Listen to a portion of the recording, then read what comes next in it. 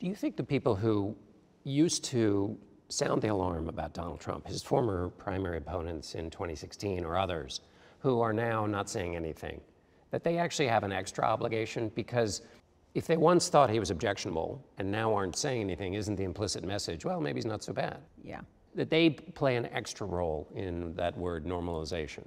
Absolutely. I mean, so many of those individuals thought he was objectionable, and now he's actually done, obviously, even more to threaten our freedoms, and yet, you know, they've sort of come around to embrace him. I don't know how those people look themselves in the mirror in many instances. And some of them, Marco Rubio, I mean, he's on the Intelligence Committee, Foreign Affairs, he understands the stakes of a presidency. Right. He knows better. People whose families fled regimes like Castro's Cuba have a particular obligation. You know, people who have fled tyranny and come to this country had this country to come to.